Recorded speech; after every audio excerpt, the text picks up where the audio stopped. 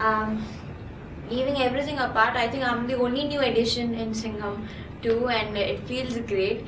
In fact, when they started shooting the first schedule, Surya said that it feels like we're just shooting the third, fourth schedule of Singam 1 because everyone was old and I was the only new one.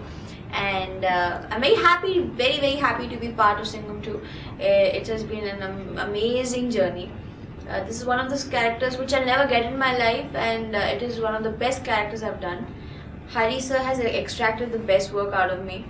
He's one of the brilliant directors that I've worked with, and the most fastest director. He can remove 6 days of work in just 3 days, and I'm very delighted to work with him. And shooting with Surya was fun. He's so dedicated. He's completely a performer, thorough gentleman. So it was a pleasure working with him. Anushka and I knew each other long back, and she also welcomed me very sweetly. She always thought like I'm like the younger kid on the set. So I was the youngest on set, and they all used to pamper me, and I used to have a really good time. And I'm very happy to be part of Singam 2.